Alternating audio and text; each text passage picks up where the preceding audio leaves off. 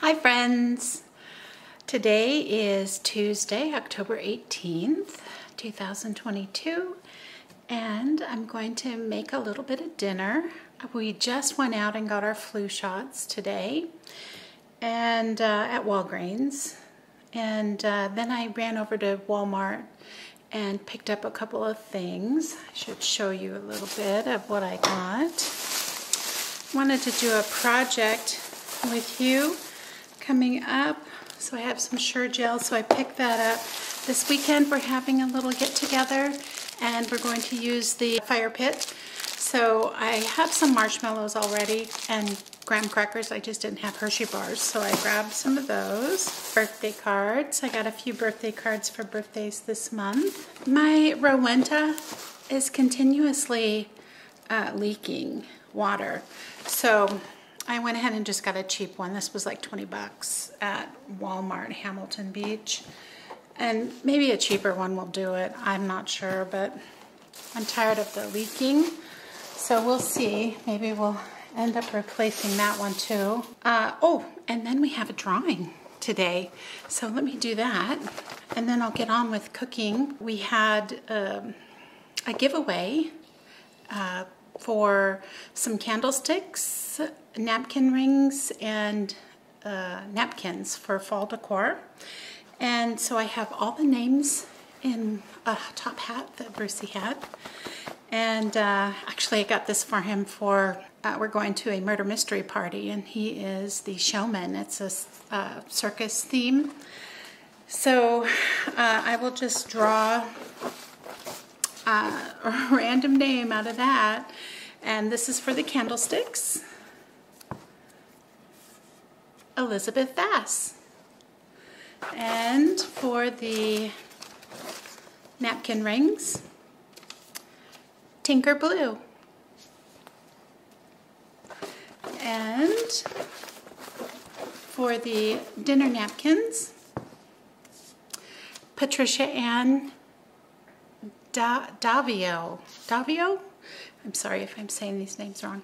So please send me your mailing addresses and I will get these items to you via Amazon. And if you are not in the US, then I will send you an Amazon gift card.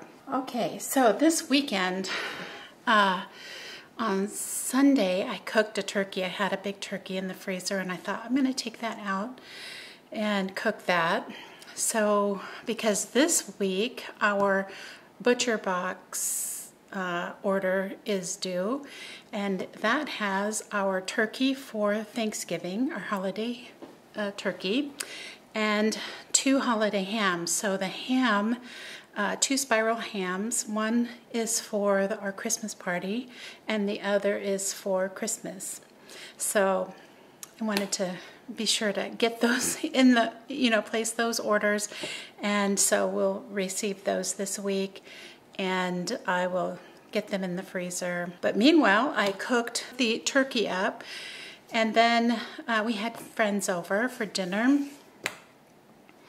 and whatever turkey was left, Brucey put some in a to-go bag for them, to-go container, and then so I had a little bit left. And I thought, I'm gonna make a casserole and I'll show you how I'm doing the casserole. And then with all the scraps that were left over, all the bones, I just threw it back into the Oster and I just let it cook. So this is the Oster pan. I put in a couple of carrots, a few ribs of celery, a whole onion, and all of the bones and any scraps that I had left over. And I filled it with water and I just let it cook down. And then the next day I took all of the material out, so all that was left was this beautiful broth. And then I put a strainer in on top of the funnel, filled all of the jars, and then wiped down the lids, the rims, with vinegar. And then I put the lids on with the rings and did it finger tight. Of course, I left an inch clearance headspace on top of the jars. Now I'm filling well, putting a couple inches of water into the pressure canner. Once I bring that up to temperature, I let it vent for 10 minutes. I put the weight on for 10-pound weights for my altitude. You'd have to check for your altitude. And then I let that get up to pressure. And I go at 10 pounds of pressure for 25 minutes. It is a different time frame for whatever it is you're cooking. For broth, it is 25 minutes. Once the timer has gone off, after 25 minutes, turn the stove off and let it just sit there until the pressure gauge reaches 0. Then I can remove the weight and release the remainder of the steam. And then I'm able to open the lid, and I just leave the jars sitting for hours until the water is completely cooled.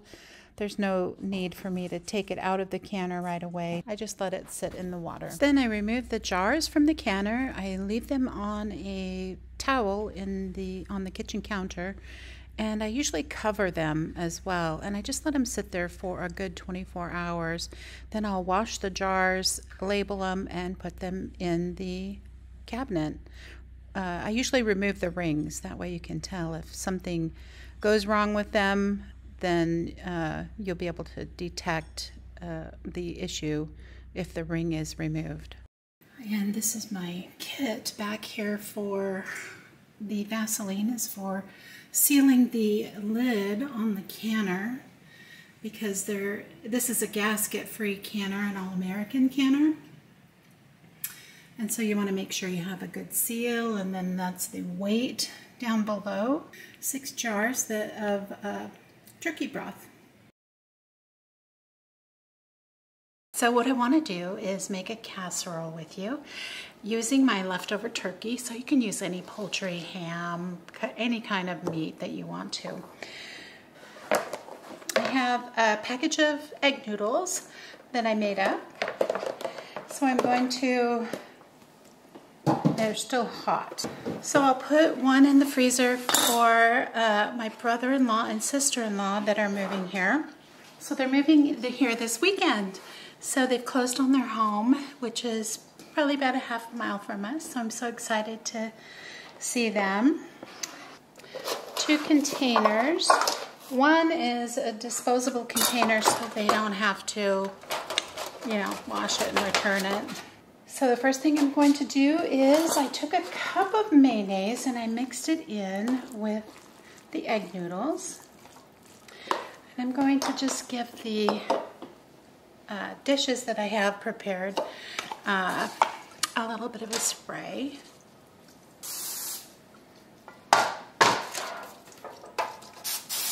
Then I'll divide the egg noodles between the 2 pans. I hard-boiled 8 eggs, and I'll take 4 and dice them up, put 2 in each pan. And then these 4 I'll put in a bowl and put in the refrigerator. I will just shell them underwater. Dice these eggs up, and I'll add them to my casserole. Oh, here's the one pan. So I'll just add the eggs. In the other pan, I'll just add those. Now Brian and Carrie won't arrive until until Saturday, I believe, either Friday or Saturday. So I'll pop this in the freezer for them. Now for the chicken, or turkey in this case, I'll go ahead and dice the meat and divide it equally. I think a cup of meat is plenty. Added some meat to this. Now I have the 2 containers. I'm going to add a little bit of garlic powder, a little bit of salt and pepper. And I want to add a package of peas. These are just some frozen peas. Top it with a can of mushroom soup. I'd like to congratulate the winners of the fall giveaway. That's my first giveaway, and hopefully it'll be one of many. I'll top it with a little bit of cheese, put it in the oven, 350 for about 20 minutes or until it's bubbly. And then this one, I have a little lid that I'm going to put in there. It just says turkey casserole, bake at 350 for 20 minutes or until bubbly. I'm going to add a little cheese onto this. This is going to be full. It'll be a nice pan for them though. And they're just getting here and wanting to get unpacked and settled and, you know, probably have a hot dish, but at least they'll have something in the freezer that they can just pop in the oven. So perfect. So this is to give to family, and then the other one Brucey and I will have for dinner tonight. Congratulations again to the winners of the giveaway. The information will be in the description box. Hope you are all having a beautiful day. I love you all, and I will catch you in the next video. Bye.